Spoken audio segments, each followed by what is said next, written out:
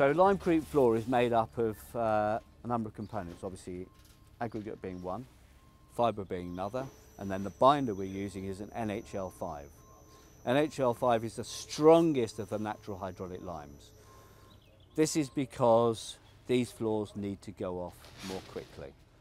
Flexibility and breathability is less of an issue in this situation, but you need that extra speed of set generally.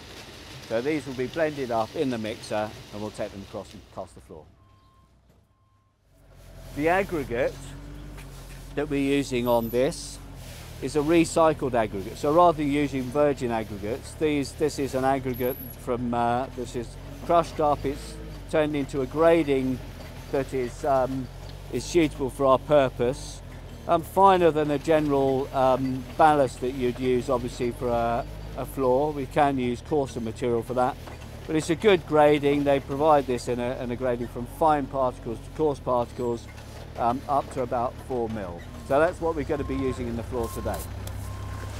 So we add fibre to a mix, and that increases the flexural and tensile strength of the mix. So generally people add a synthetic fibre like that. Works extremely well, comes in a bag like that.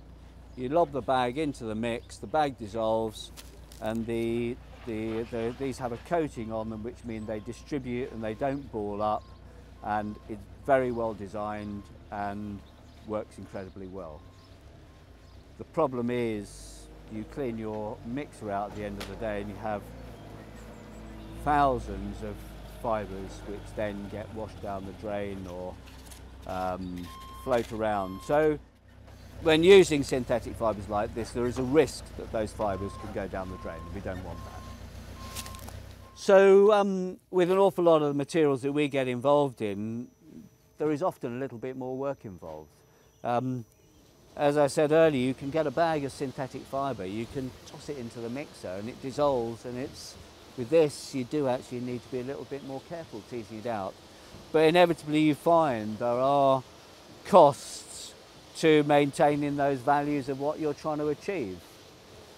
And I think we have to accept those. We have to apply a value to maybe not using plastics for convenience sakes, or it needs consideration, I think.